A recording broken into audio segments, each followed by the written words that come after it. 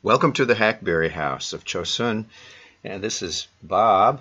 I'm reading today from the Free Grace Broadcaster, issue 245 from fall of 2018. This is a little booklet that can be sent to your house free quarterly, and it will bless you with a lot of the old-time preachers, men like Spurgeon and Watson and Owen and Jonathan Edwards, things like that. They're all in this particular edition, and the edition is about meditation. There'll be a different topic each quarter. All you have to do is contact them and ask them for this, and they'll send it to you. Of course, every group likes an offering, but they will not be demanding that of you. So check them out. Chapel at mountzion.org if you want an email address, or just the website www.chapellibrary, 2 L's in the middle, chapellibrary.org. Well, we're doing Arthur A.W.Pink today. You remember that name, I'm sure. He lived from 1886 well into the 20th century, 1952. He was a pastor, an itinerant Bible teacher, an author, born in England also, as so many of these great men were.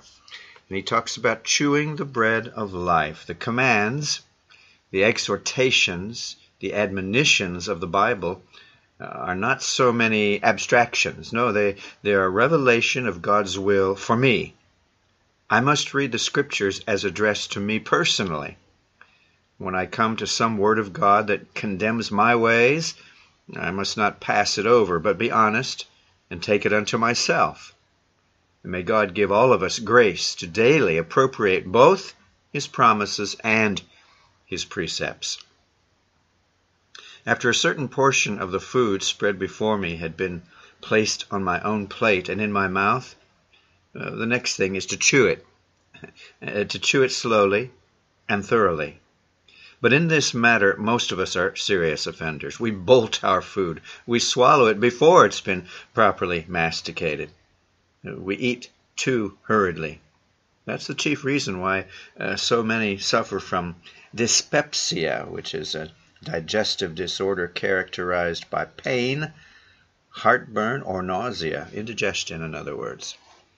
They give their stomachs the work to do that the teeth were intended to perform.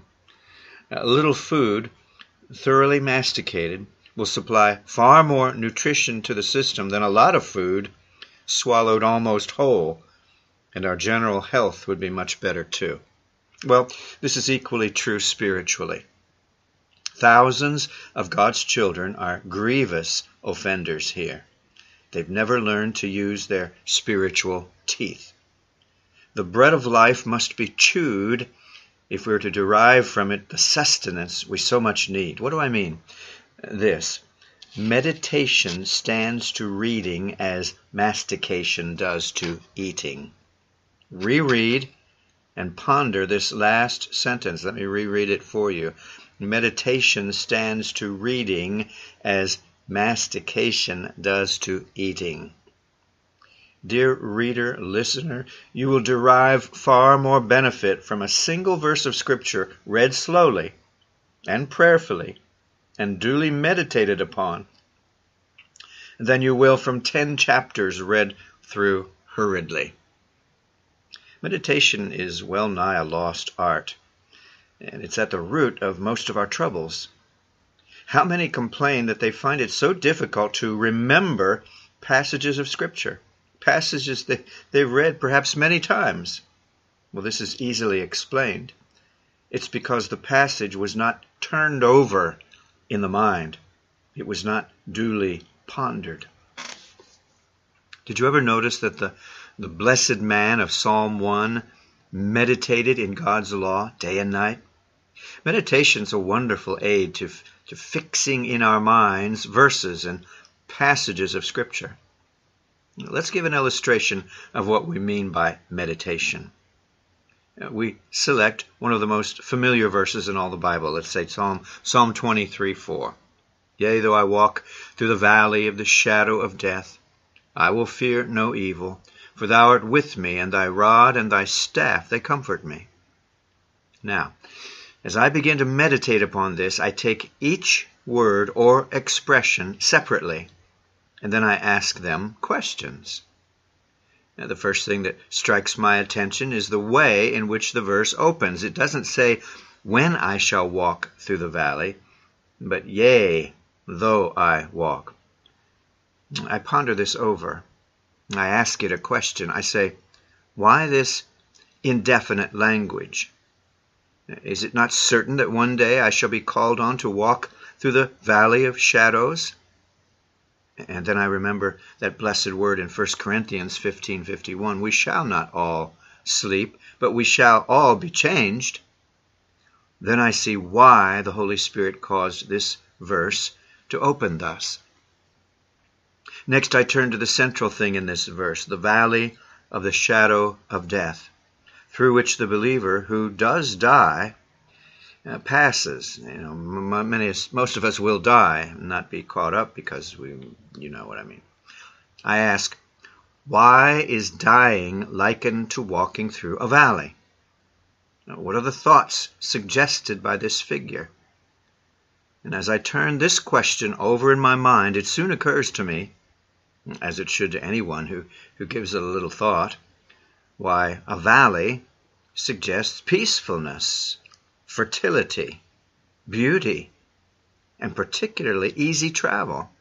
A valley is the antithesis of a mountain, which is difficult and dangerous to climb. In contradistinction, then, from climbing a mountain which is arduous and hazardous, death is likened to walking through a valley, which is delightful and safe. And then I go back to the beginning of the verse and note thoughtfully each single word. As the believer comes to the end of his earthly pilgrimage, he learns that death is simply like passing through a valley. Note, he walks and not runs, as though afraid. And then observe, though I walk through. He doesn't stay in the valley, he walks through it. Death is only a door through which the believer passes from these scenes of sin and sorrow to the realm of glory and bliss. Next, I observe that this valley is called the shadow of death. Why is this? Now, I must not hurry, or I shall be the loser. Let me continue pondering each word separately so that I may extract its own peculiar sweetness. What is a shadow? How often it terrifies. How many of us, especially during childhood, were frightened by shadows. But if we had only walked right up to them, we should have quickly discovered they were powerless to injure us. And how many a believer has filled the valley of death with terrifying phantoms? How fearfully has he contemplated these images of his own unbelief? Oh, fellow believer, there's nothing, absolutely nothing, for thee to fear in death, should it overtake you before the Lord Jesus returns. This valley is called the valley of the shadow of death because a shadow is the most harmless thing there is. And now, as though at last the believer has fully grasped the blessedness of these beautiful figures, having discovered that death is not a difficult and dangerous mountain to climb, but a valley, peaceful and easygoing to pass through. Having learned that in this valley there's nothing more terrifying than a shadow, he now cries with exulting confidence, I will fear no evil, for thou art with me. So here then is an example of what we mean by feeding on God's Word. Meditation stands to reading as mastication does to eating. Take a single verse of Scripture at the beginning of the day. Write it out on a slip of paper. Carry it with you wherever you go. Refresh your memory as opportunity occurs by rereading it. Pray over it. Ask God to give you a blessing out of this verse, to reveal to you its beauty and preciousness. And then ponder each word separately. Ask the verse questions and seek to discover its deeper meaning. Suppose you are meditating on Psalm 34:7. The angel of the Lord encampeth around about them that fear him, and delivereth them. Ask such questions as these. Why the angel? Who is it? Encampeth. Note the perfect tense, continuous. What is suggested by this figure? Around about. What is meant by this? Them that fear him. Am I one of them? And delivereth them. From what? And then find answers from other scriptures that speak of deliver and deliverance.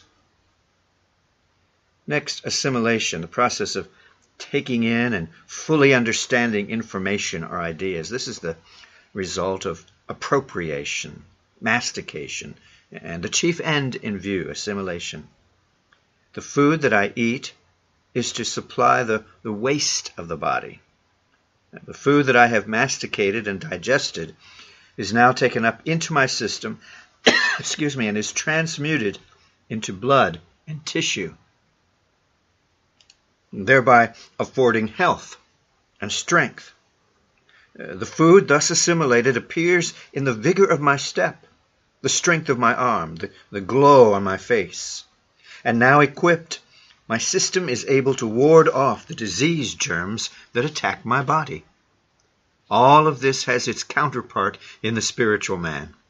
The food that I have taken into my soul, if properly digested, will build up the new nature.